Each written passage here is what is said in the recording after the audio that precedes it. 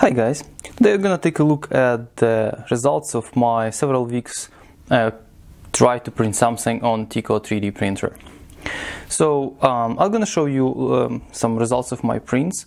This is the latest software as of February 7th, this printer doesn't have any modification. This is as is. So what I have here, so I have several failed prints, so mostly because these kind of failed prints, mostly because of the alignment. So I think the biggest problem for me right now, or for this particular printer, maybe other printers are better, this is pretty bad alignment of the head towards bad.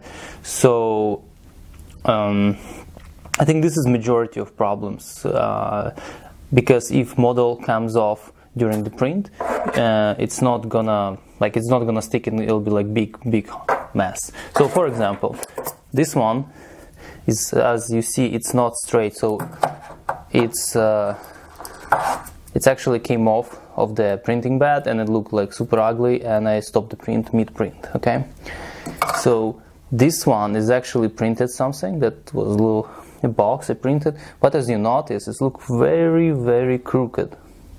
All right,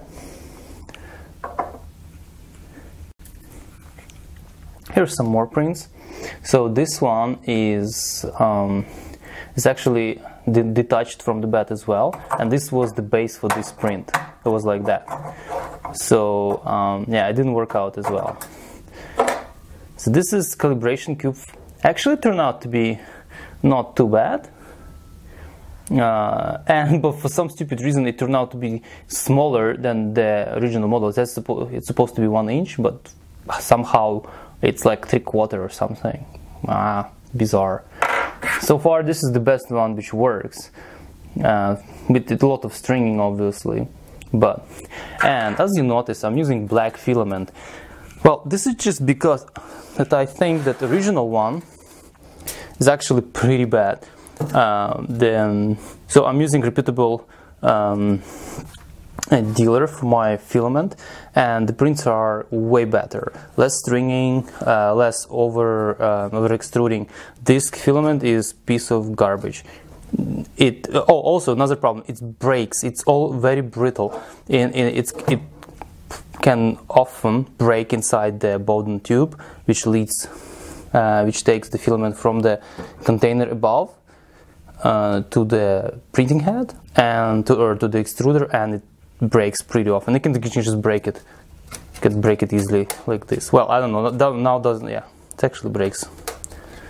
Now it doesn't really break that easy, but once I was able to actually snap it like that.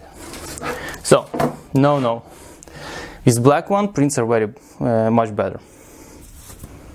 So inside the printer I have my latest print, and I want to show you how it looked like. You'll be surprised.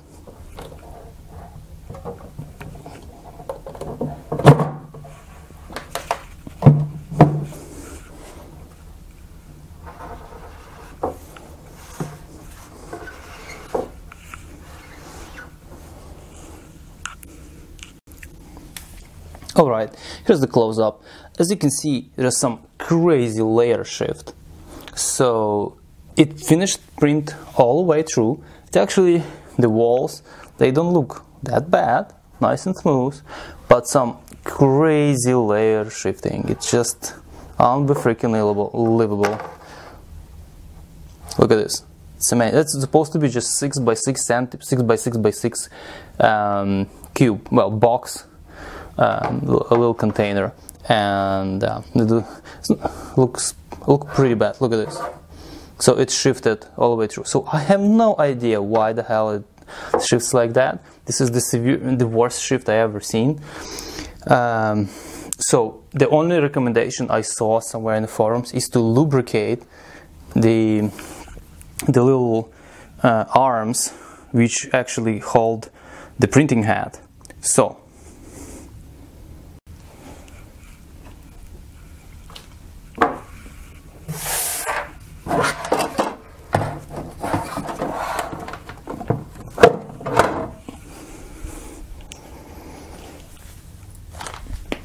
So here is the printing head,